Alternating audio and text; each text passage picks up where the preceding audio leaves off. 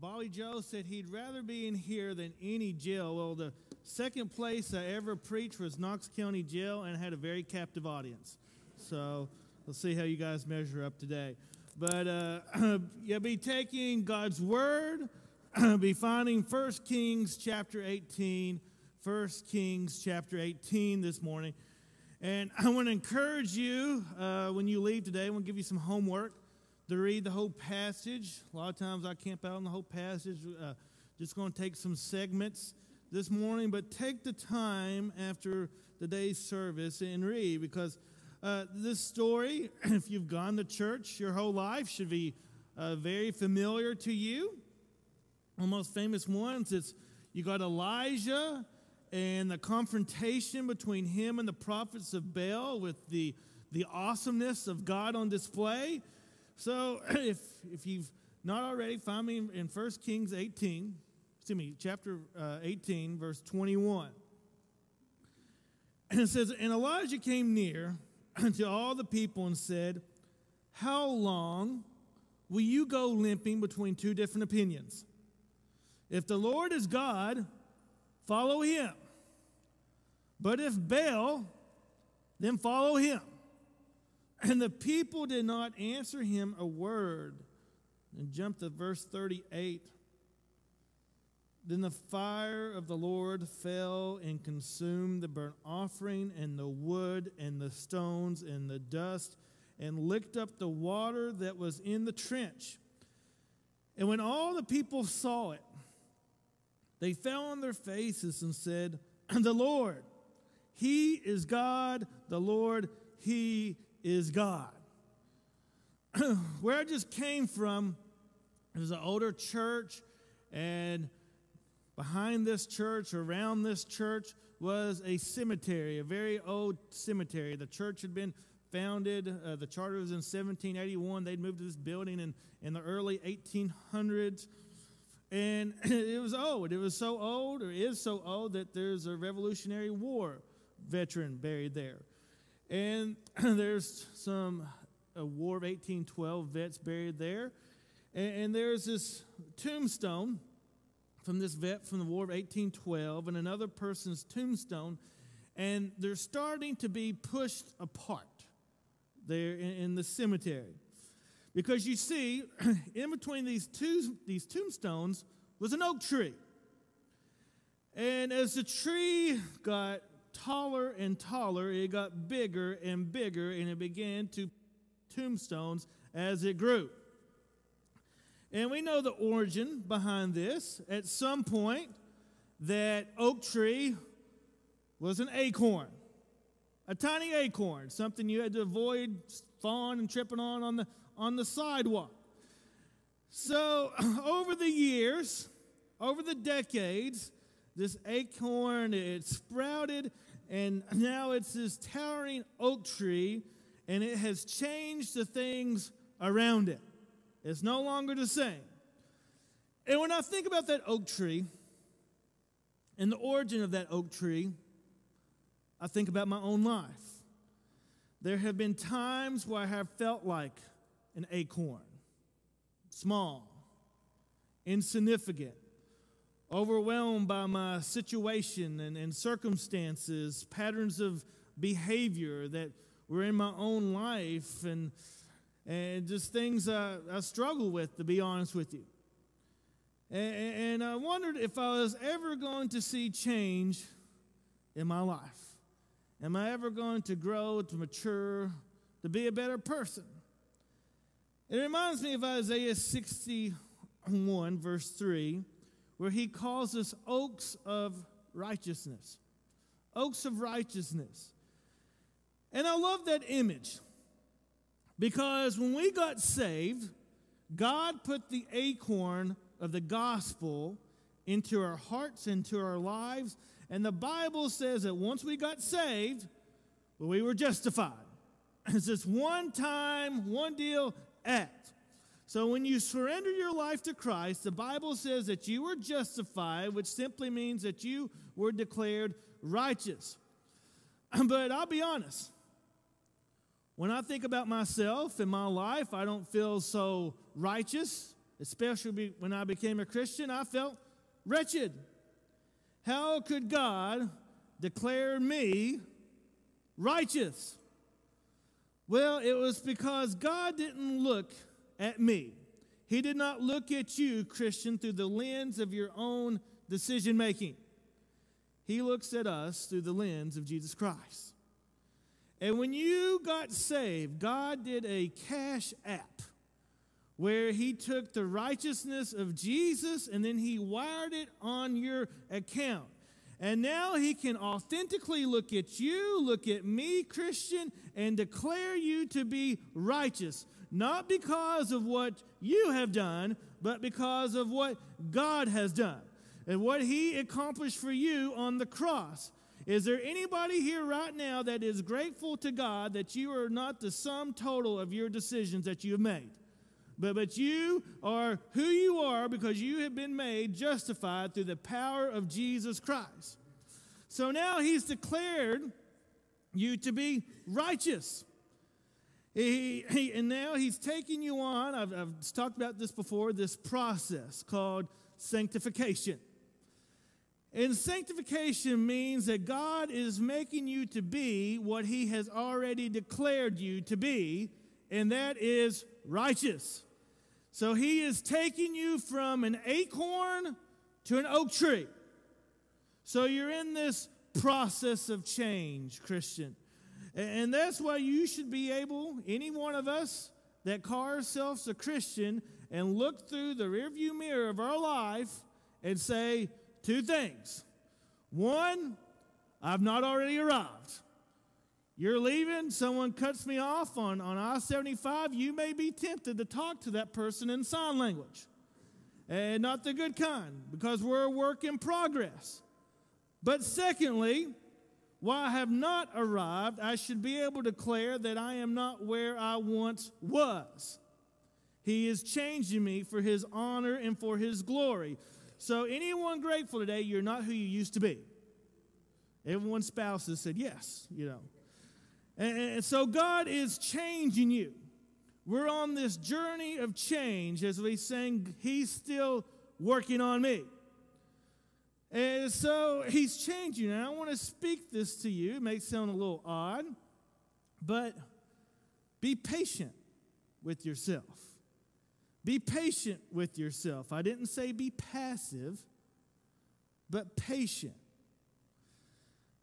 God knew all your failures, all your struggles, if you're like me, all your stupidity, and he knew all your bad habits, and he still saved you.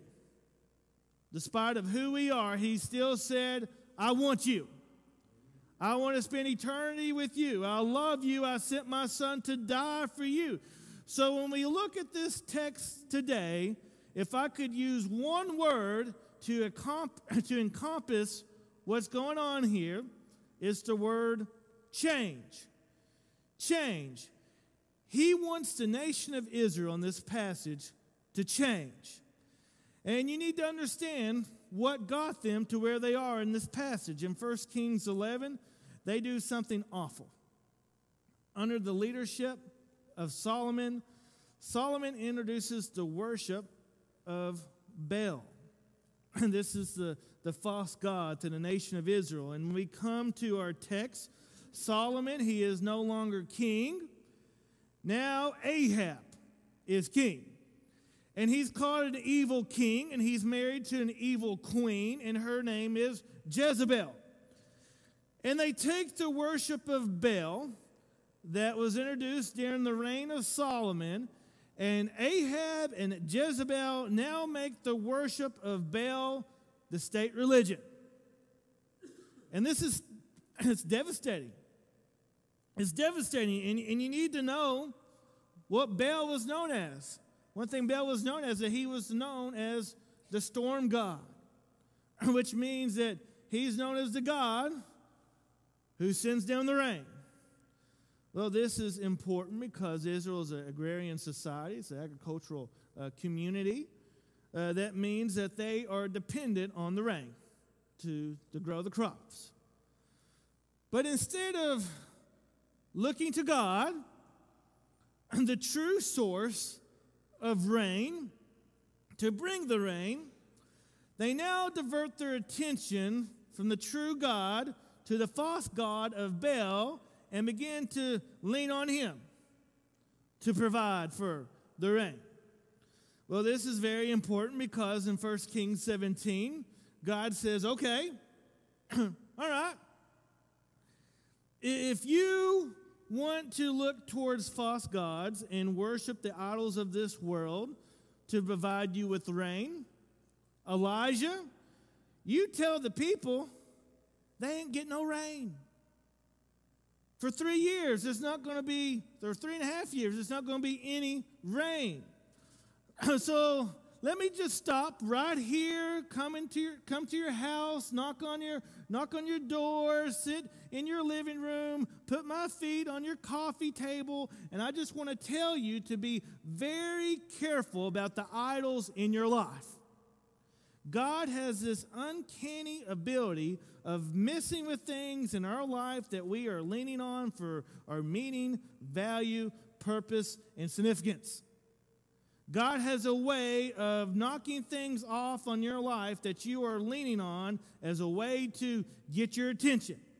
There are times when we turn to God because the foundations of our life are shaking, only to realize that He is the one who is doing the shaking. Do you want to know what one of the idols is in my life? I'm a very performance-driven, success-driven person. It's not just, I want to be successful. That's in and of itself okay, but I could craft an identity for my success. And do you know how God dealt with me with my success idol? He blessed me by having me work with kids who could care less. I'm like, really? You're not going to turn in any homework?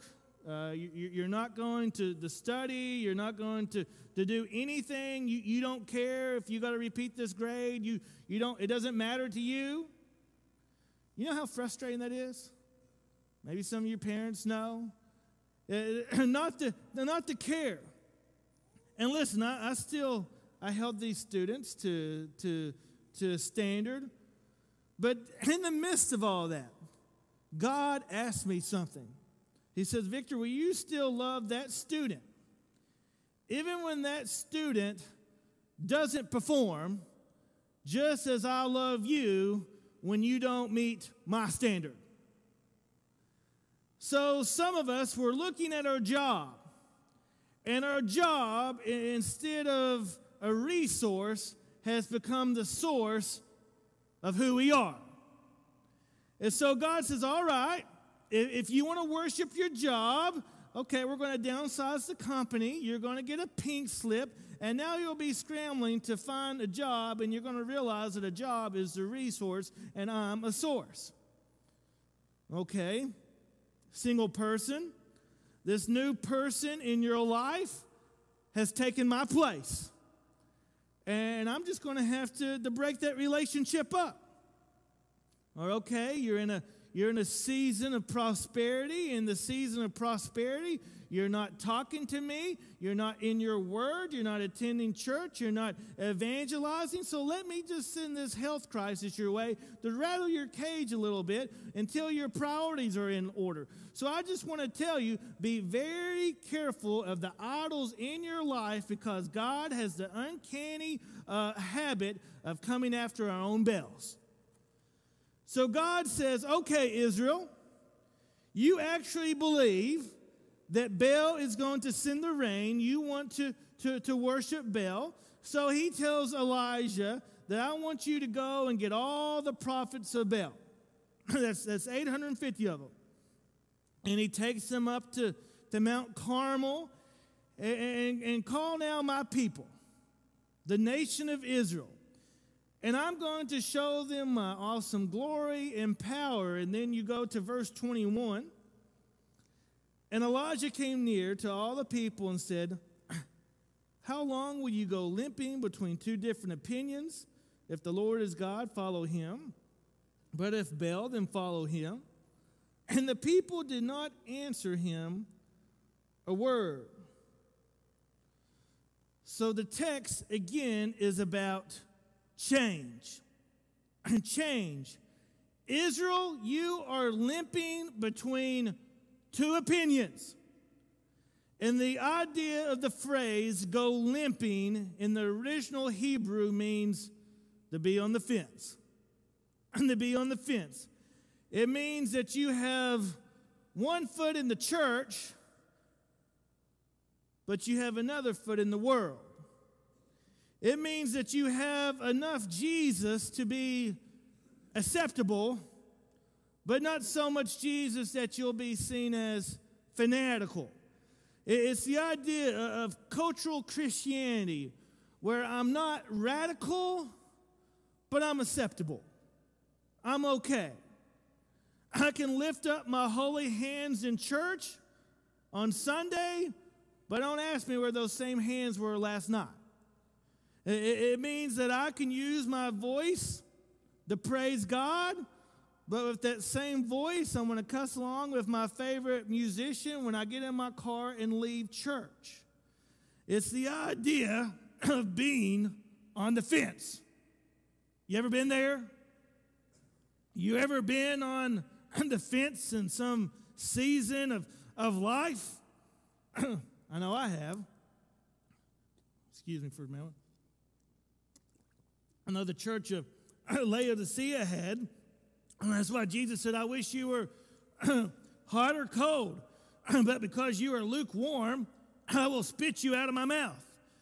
Apostle Paul, who wrote most of the New Testament, he knew what it meant to go limping.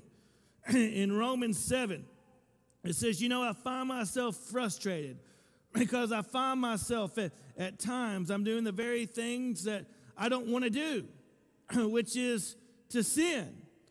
In verse 24, Paul says, wretched man that I am, who will deliver me from this body of death? Do you know what, excuse me for a moment. Do you know what body of death means? What that's referring to? In the Roman world, during Paul's day, there were times if someone was convicted of murder, one of the possible punishments that the Romans had was they'd take that corpse of that person that you killed and they would strap it to you. This dead, decaying, stinking corpse that you killed would be on your back. And they would chain it to you and they would call it the body of death. And so you would go to Kroger, and there you would have the body of death chained to you. You would go to work, and you would have the body of death chained to you. You would go to sleep at night, and that body of death would be on top of you as you tried to sleep. And Paul is saying our bad habits are like a body of death, and he says, I want to be delivered. I want to be set free. And maybe some of us came in here this morning to the house of the Lord with the body of death on our back. The body of death may be an addiction. Maybe you struggle with being an alcoholic. Maybe the body of death may be a drug addiction. Maybe the body of death may be a porn addiction. Your body of death may be from debt, from bad stewardship. You just not a good steward of what God has blessed you with. And Elijah says, how long will you be on the fence? And the people answered, not a word. Because you see, their silence says a lot. One way that you know that you are saved is that you don't enjoy sin. You have the Holy Spirit in you that will convict you of your sin. So I just want to tell you this morning, be very scared of someone who says they are saved, but they can still enjoy sin. We all sin. Don't get me wrong, we all do. But if you enjoy it, have you ever made up your mind to sin and you couldn't even enjoy it? You're all acting like I'm the only one up here that applies to. but there's this tension. So let's not be so hard on Israel. The tension communicates conviction. I'm going back and forth, and that's good. But Elijah now says, okay, Israel, it's time to get off the fence. It's time to change. Do you want to change? And all they say is,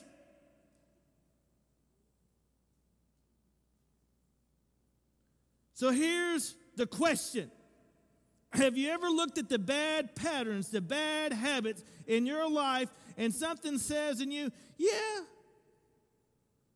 I like to change, but I'm kind of okay with it.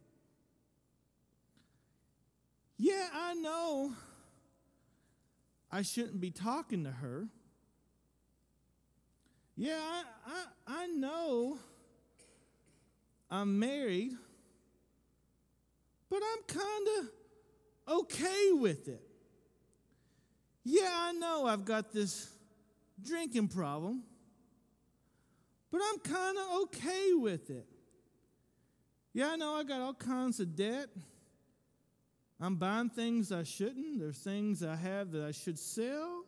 There's cards I should cut up. But I'm kind of okay with it. Can we be honest in the house of the Lord this morning? You can never change if you have a I'm okay with it spirit. And the first step to change is to go from I'm okay with it to I'm sick of it. I'm sick of it. You will never change until you're sick of it. So here's the principle. Change only happens when the pain to stay the same is greater than the pain to change. That's why some of you don't go to the dentist. Some of y'all's dentist is, I'll go to you when I need to. But nothing will get us faster dentist than a toothache. So you and I, we may talk about, someone may come up to me, hey, Victor, or hey, Bobby Joe, will you talk to someone about their sin? Okay, maybe, but my biggest question is, do they really want change? You can't help nobody until they're sick of their behavior.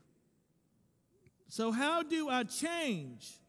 You have to ask the question, am I sick of it? So for some of you here today, your prayer may be, Lord, make me sick of it. Because you will never change until you get there, and once we're there, how do you change? Well, here in 1 Kings 18, the people of God, they're on the fence. God says it's time to change. He calls them to Mount Carmel and bring the 850 prophets of Baal. And Elijah, you're going to be the only prophet of God. You're going to be outnumbered 850 to 1. And I want you to set up this altar. And what's interesting to me is God has an agenda. He wants the people to change. But notice how he does it. He doesn't get them a book to read on change. He doesn't have them read the Bible, as important that is. He doesn't have them listen to a sermon series on change, as important as that can be. And I just want to say, if all this sermon is to you this morning is for you to hear a message on change and to take some notes, and that's it, you're never going to change. You're never going to change. What God does in 1 Kings 18 is he unveils himself in one of the most visually, most stunning miracles we see in Scripture. He breathes fire down from heaven. It laps up the water, the altar, the wood, the offering. And when the people see the glory and the awesomeness of God, when they see that, when they encounter that, when they experience God of who He is, now that sets the table for change. So here's the principle. Change doesn't begin with our hands or with our feet, but change actually begins with our eyes. Dr. Ann Thorndike, who's a physician at Massachusetts General Hospital in Boston, she was frustrated one day because she was looking at the food choices in the hospital cafeteria, and she thought, man, we have some unhealthy choices here for the hospital. So she got permission. She didn't make a big deal out of this. She didn't announce it, but she's frustrated. And this is what she did. Because when you checked out, right next to you there was nothing but sodas. Well, she didn't remove the sodas. She kept the sodas there, but she put up some bottled water. And over time, people bought, the sales of sodas went down, and the sales of water were solid. And also there were some snacks there. Well, there was nothing healthy, so she put something there, and the same thing, those junk food consumption went down, and the other stuff was purchased. And here's what she understood, and it's a marketing principle. It's not necessarily what you offer, but sometimes it's where you offer. So the principle is, whatever has your attention will get your actions. Whatever has your attention will get your action. So change begins with taking inventory of your life. Growing up, I could eat as much as I want, whenever I want, and not gain a pound. Times change. And one of the culprits, man, it's some of these doggone Christian conferences I go to. I go to them. Before you go to a hotel room, they got these snack bags filled with good but godless stuff. It's cookies and candy. And Chad, I don't want to waste the Lord's money, so be a good steward. I've got to consume this stuff, and I end up eating it. And why is that? Because whatever has your attention will have your actions.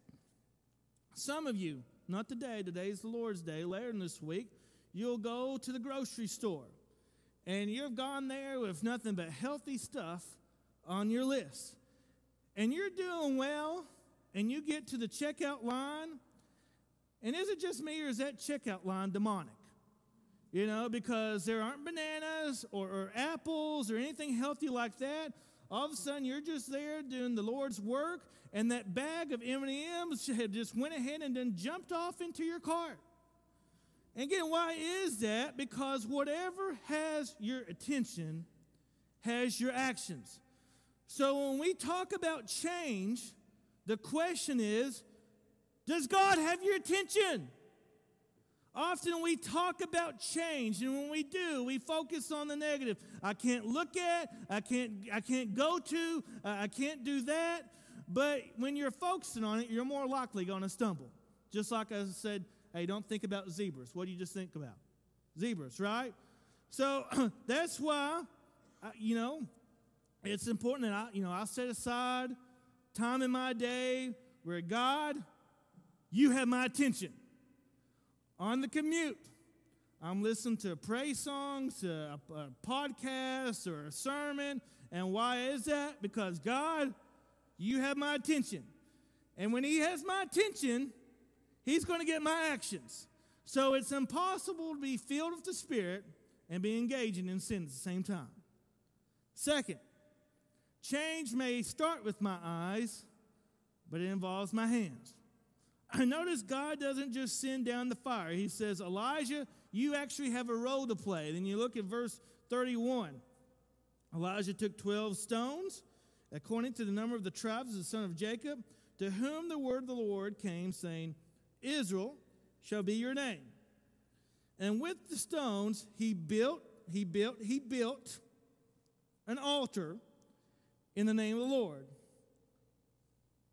So when we talk about miracles in the Bible, quite often we're talking about change. And what's interesting is that in the Bible, for the most part, when God performs a miracle, he does so in partnership and in concert with people. Elijah, build the altar. I'm not just going to do it, you're going to have a row. In one chapter earlier with the widow, she's about to starve. What happens? Well, give me your last little bit. I'm not just going to give you the food, but give me that little bit that you have.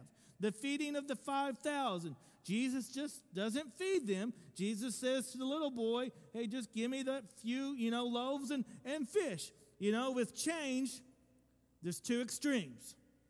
On one extreme, some of you are like, man, God, I'm just waiting on you to change.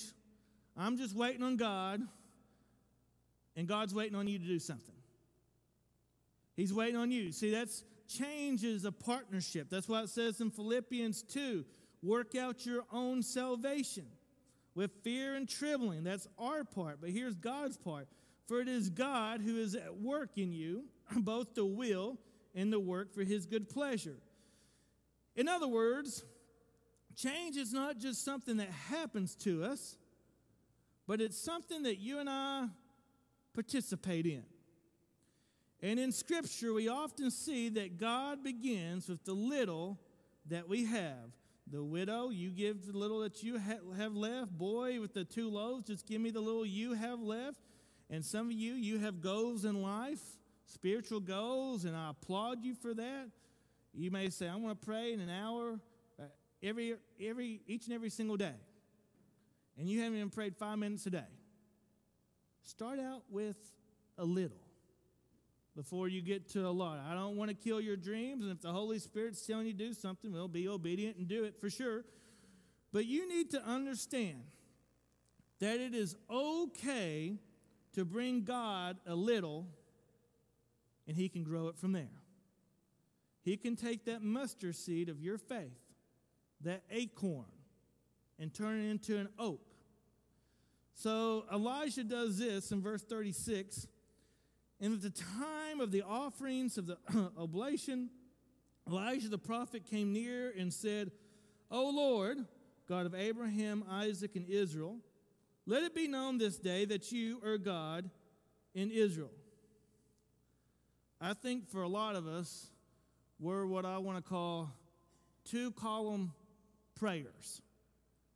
2 columns. Number 1, we make the request. Hear my body. God, save that loved one that I have. God, give me that job, that promotion. Column number 2, well, I'll wait on the response and the answer. 2 columns, but here Elijah brings in a 3rd column. He said, God, I'm praying for change, but I want it done so it is known that you are God. In other words, 3rd column, God, this change is not about change for the sake of change. It is about change for your glory. So Hannah, talk about her on Mother's Day. She was a 3rd column prayer. God, I want a child, but if you bless me with this child, I'm going to give him back to you for your glory. So here's the revelation. Some of us have not experienced change, not because God does not want to give it to you, but because your posture is wrong. God understands that for some of us, if he gives us a change, it will become a platform for arrogance, where we will boast in ourselves. But when we add the 3rd column, this is for your glory, then he knows that we can handle and steward that, and he will bring about that change because we realize it's not about me and my before and after shots that I put on social media, but it is about the glory of God. So God, yes, I pray for that promotion so I can give more money to your kingdom. God, bless me with a bigger house so I can do greater acts of hospitality for your glory. God, heal my body so I may live longer, so I may testify to the goodness of your glory. And notice, he praises in faith. Elijah, what he's asking for is for God to send the rain. And what he is asking for is so big that the only way that it can happen is if God does it. God has to do it. And so often the change that you're believing in can only be done, if it's only done by you, your vision's too small. But we must lean on him. We must learn to avoid what I call yeah, right prayers. Yeah, right prayers. Have you ever prayed something so big that while you've prayed it, you said to yourself, yeah, right. That's not going to happen statistically. That's very unlikely. But that's why James tells us that when we pray, we must not be like the double-minded man who is unstable in all of his ways. We must pray in faith. And later in James 5:17, it says, Elijah was a man with a nature like ours, and he prayed fervently that it might not rain. And for 3 years and 6 months it did not rain on the earth. Then he prayed again, and heaven gave rain, and the earth bore its fruit. So things change. And why? Because he prayed, and he didn't just pray, but he prayed in faith.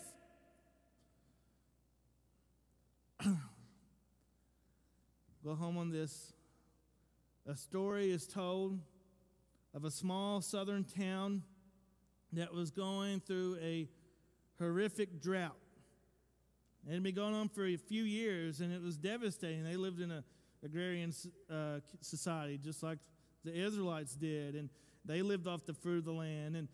And the drought kept on. It kept lingering on, and farms were foreclosing. People and friends and family, they were beginning to depart, to move out of the town. And finally, one Sunday, at the end of his sermon, the pastor said, listen, y'all, we've been going through this drought, and it's been wearing us out. Y'all got friends and loved ones that moved. I think it's time we just got together and prayed. We're going to beseech the God in heaven tonight at 6 that he would send rain down on the community. I ain't going to preach on prayer. I'm not going to talk about prayer. I ain't going to testify about rain. We're just going to get together, and we're just going to pray. Well, that evening is a typical southern evening. It was about 90 degrees, 90% humidity. There was not a cloud in the sky. Deacon Jones, he was standing on the steps of the old church greeting people. But all of a sudden, out of the corner of Deacon Jones's eyes, there was this peculiar sight. It was the oldest member of the church. It was Mother Mary. She was walking down that old dusty road. And when you looked at Mother Mary had a rain jacket on. Mother Mary had on a rain hat. Mother Mary had on some rain shoes. And Mother Mary had an umbrella wide open as an umbrella could be. Well, she came to the foot of the steps, and Deacon Jones goes down to help her up, show some southern hospitality. And Deacon Jones, he could not contain himself. He said, Mother Mary, I just want to know, I don't mean no disrespect, but it's 90 degrees, it's 90% humidity without a cloud in sight, and I'm looking at you with this rain jacket on, this rain hat on, this rain shoes on, and an umbrella wide open as an umbrella can be. Mother Mary, why are you dressed this way? Mother Mary looked at Deacon Jones like he was crazy.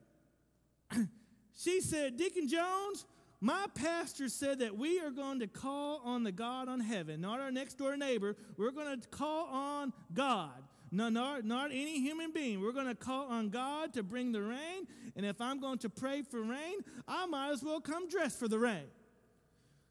Well, Mother Mary, gets inside, and they begin to pray like they have never prayed before, that God would open up the windows of heaven and would just send down the rain.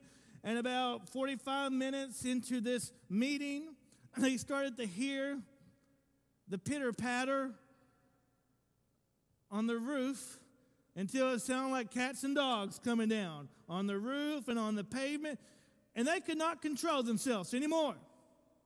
They stopped praying. They rushed to the windows. They looked outside, and there it was. It was rain. And they were high-fiving. They were running around the church, the building. The Hammond B3 organ started to play, and they were just elated. And just like that, there was silence. See, this was a small southern town. Everybody had just walked to church. But the only person who was prepared to walk home in the rain was Mother Mary. Friends, you need to understand that when you come to God and you start asking Him to change patterns, to change things, you ain't talking to your next door neighbor. You ain't talking to your pastor. You're not talking to some dignitary. You are talking to the God who said, "Let there be light," and there was light. You are talking to the God who opened the Red Sea, who was there with Shadrach, Meshach, and Abednego in the fiery furnace, who was the God who had the angels close the mouth of lions that were around Daniel. You are talking to the God who raised the dead Jesus. So, friend, when you pray, you better put on your rain jacket, your rain hat, your rain boots. You have your umbrella open, and you pray in faith. So listen, God is good no matter what He does in life, whatever what happens. So that's the call. God, whatever happens, I pray for your glory, but whatever happens, we're good either way. We're fine. But some of y'all, sometimes our faith is too small. So what are you believing in God today? What is God telling you that you need to put your rain jacket on? If you're here today and you're trusting God for a huge change, I mean a big change, a change of some pattern, a change of some habit, whatever it is, or maybe it has nothing to do with a decision, maybe it's a health diagnosis, maybe it's prodigal living of a child, but whatever the change is, God, you're going to have to do it. If that's you, if you're comfortable, I want to ask you to stand and pray. Or stand up, we're going to have a prayer. If you don't feel comfortable, that's fine. I know it's a little different, a little hokey. Maybe there's something in your life that you've been asking for change. And we're going to pray. And for some of us, our first prayer is going to be, God, make me sick of it. God, help me to change. Whatever it is, feel free to stand up those that pray or standing next to them. Let's pray. Our Father and God, we're all different that come in here, Lord. Some of us, we have a habit, a pattern, an addiction, Lord, that we're ashamed of. We would be scared to death if someone knew. But God, our first prayer is, Lord, change us, Lord. Help us to not be okay with it, that we're sick of it, Lord, that we want to change. We want to become more like your Son, that people would see Him in us, not just when we're around other people, but also when we're alone. Lord, maybe it's a change for a health diagnosis. Lord, I've been praying. I've been going to the hospital. They can't figure out what's wrong, or my health continues to decline, Lord, or maybe it's a loved one's health, Lord. God, help me. Maybe it's grief. Lord, I don't know how I can keep going on in this world. I miss my loved one who's gone. Help me, Lord. Maybe it's spending habits, but whatever God is calling you to do. Maybe you're here and you've never said, Lord, I want the biggest change. I want your righteousness. So, Lord, today I want to dedicate my life to you. I want to follow you. Maybe it's to join this church, but whatever God is calling you to do, I want to urge you to do it. Know that you're not alone. There's other people here that love you, that will lock arms with you, that will be there for you, that will build you up. So, God, whatever is going on in our lives. God, we just ask the Spirit would move in this place, that whatever change needs to happen will be done. And whatever happens, Lord, we'd seek to give you the glory. Since then we pray, amen. And at this time, continue standing if you're standing. We're going to sing. And if God's calling you to make a decision, I'll be up front, be praying for those around you. But don't leave this place without being obedient to God.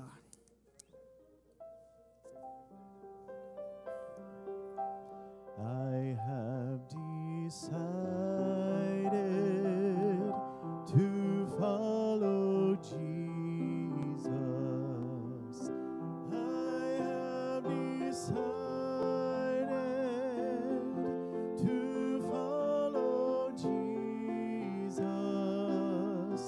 I have decided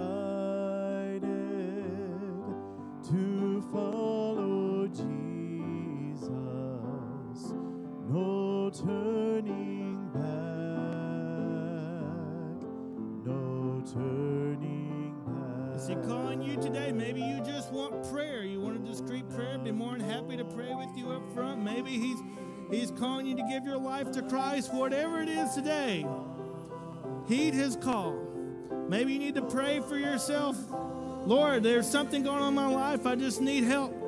Maybe you're at a place and you don't know how to handle things, that you're in a good place. There's people that love you, will be there for you. Whatever God is calling you to do, don't wait. I still will follow. No turning back, no turning back. My cross I'll carry till I see Jesus. My cross I'll carry till I see Jesus. My cross I'll carry